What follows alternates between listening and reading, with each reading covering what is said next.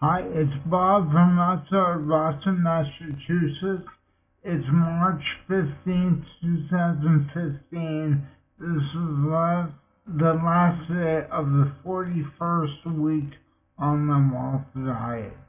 The video is in two parts. The first I do a reading, see how my speaking is going, and the second part I talk about the events of last week.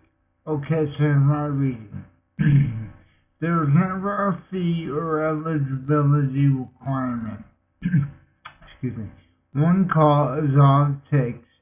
Staff are available during normal business hours, Monday to Friday. After-hours appointments are available as needed.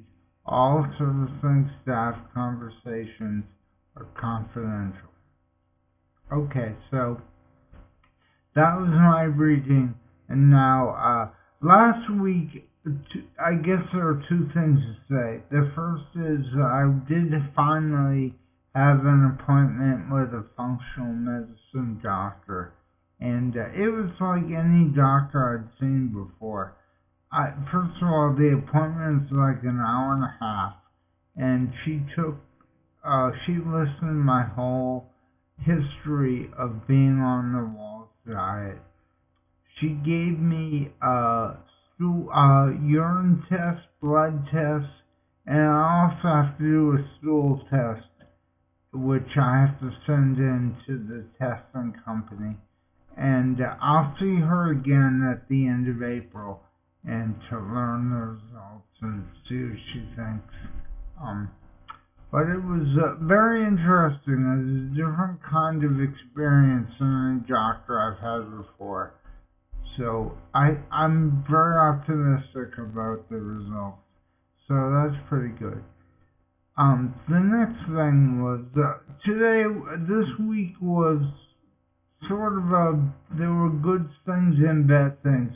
The problem is that I'm very sensitive to temperature changes, and in the Northeast here, it got a little hot this week for me.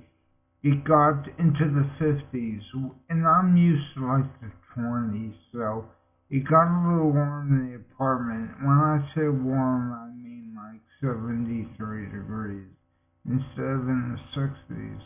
In the 60s, I feel normal. In the 70s, I had a lot of trouble. Like 2 days ago at dinner, I was constantly dropping my fork. So, because of the heat, it sort of overwhelmed all that. All the good things that happened, the heat overwhelmed.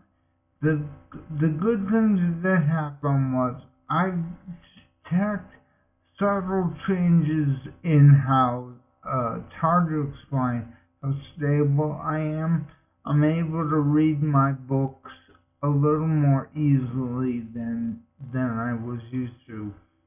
Very subtle, very small changes, but they are happening, and so that's pretty good. Oh, last thing was I wanted to say that the doctor I went to earlier in the week also gave me glutathione injection, and she'll also give me a prescription for LDN, which is low dose naltrexone. I'm going to try it, see if it does anything.